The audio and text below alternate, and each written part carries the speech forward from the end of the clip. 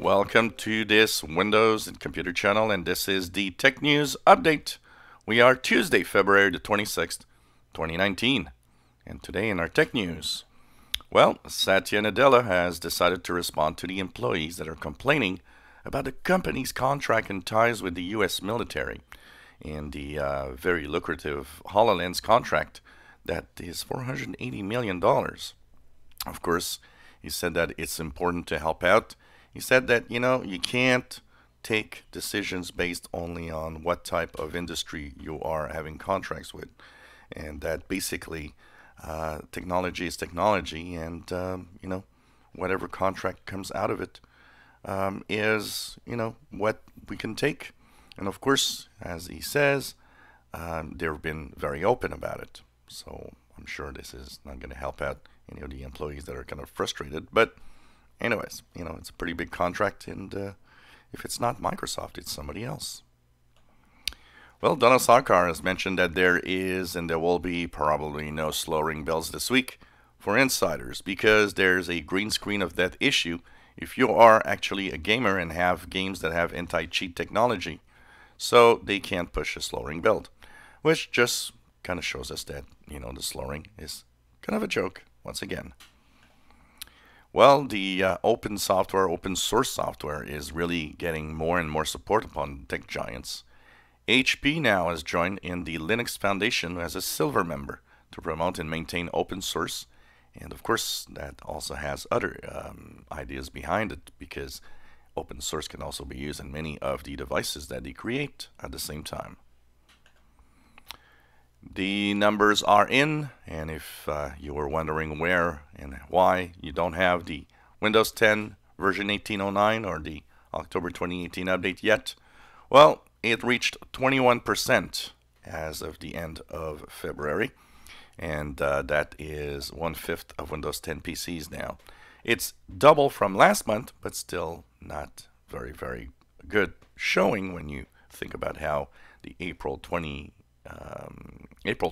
update had reached more than 90%. Well, if you are looking for fast and expensive and big SD cards, well, the march for the SD cards, the big SD cards, is on. Many of them have been announced this week. One of them claiming to be the world's fastest 1 terabyte SD card by SanDisk, and it features write and read speeds of 160 megabytes per second. So if you got the money, you've got the card. A interesting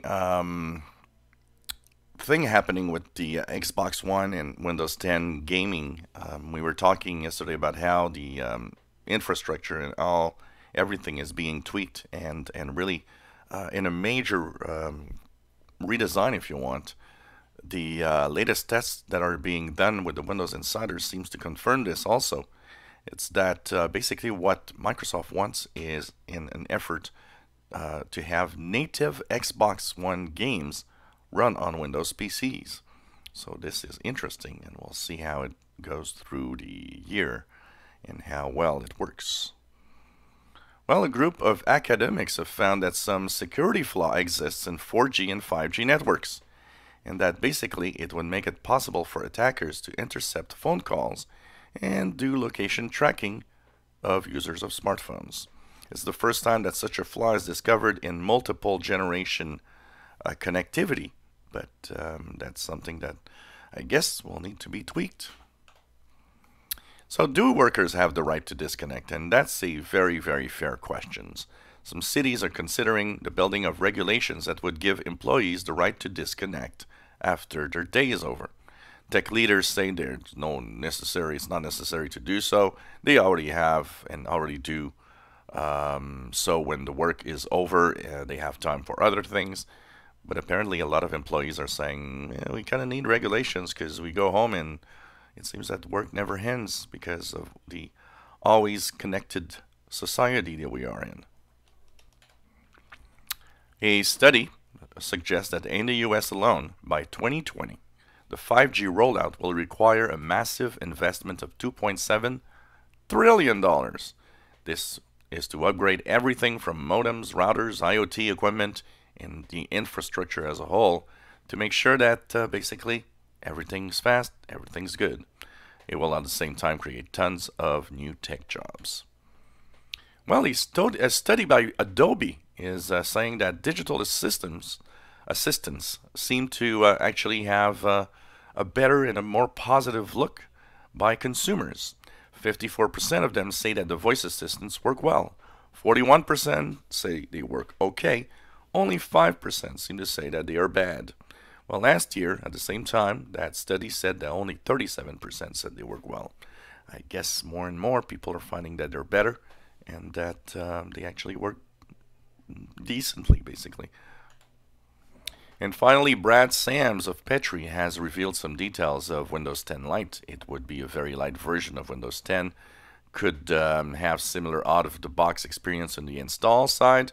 It would run apps from the Microsoft Store, but it's not close to Win32 apps, and basically it looks a little less like Windows, a little more like Chrome OS when you look at the pictures that he posted.